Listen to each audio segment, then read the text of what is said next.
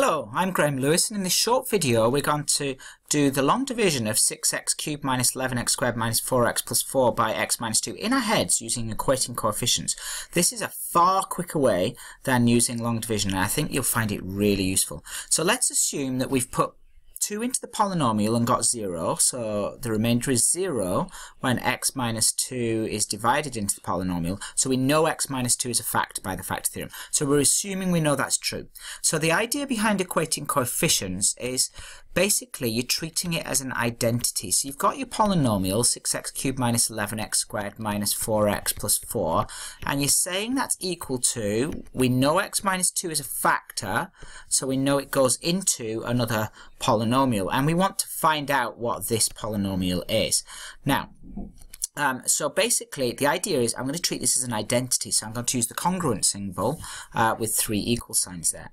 Now, on the left-hand side, we're going to equate coefficients. So I'm going to equate the x cubed terms first. So on the left-hand side, x cubed terms, I've got 6 on the left, so I need 6 on the right. So basically there's only one way to generate x cubed, and that's by putting a 6x squared there. There it is, the 6x cubed. So the first term is always really easy.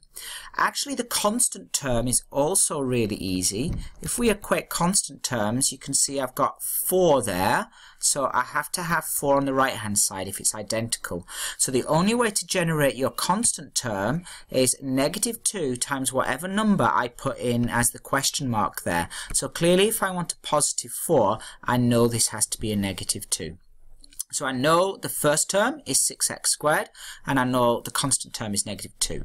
Actually, I'm going to erase the -2 because that's going to be my check that I've got everything correct at the end. But remember, we know that the last term is -2. Okay, so now let's compare on the left-hand side. Let's do the x squared terms. I've got minus 11x squared terms. That the coefficient of x squared is minus 11. So I have to have minus 11 on the right hand side. Now there are only 2 ways to generate x squared. Minus 2 times the number of x squareds, that would generate a minus 12x squared. And the other way of generating x squared would be x times whatever number of x's I put into there. So there are only 2 ways of generating, and that's why this is so beautiful. There's only ever 2 ways of generating these middle terms. So we've got minus 12x squared, and we actually don't want minus 12x squared, we want minus 11x squared. So what I need to do, of course, is add a 1x there, because minus 12x squared add 1x squared gives me the minus 11x squared. So I know it has to be a 1x there. Now we're going to do the same with x's. So on the left hand side, my number of x's is -4. My coefficient is -4.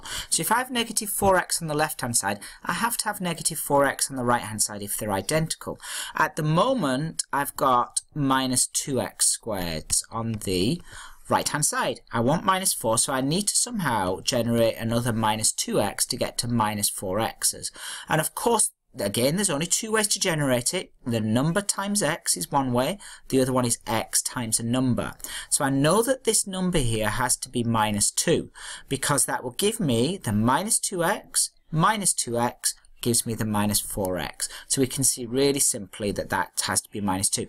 Now the beautiful thing is, we talked at the beginning that we knew this number was minus 2 because minus 2 times minus 2 makes +4.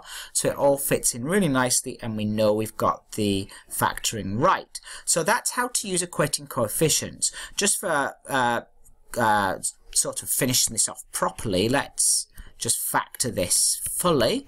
Of course, 6x squared plus x minus 2 goes to 3x and a 2x, and it would be a +2 and a -1.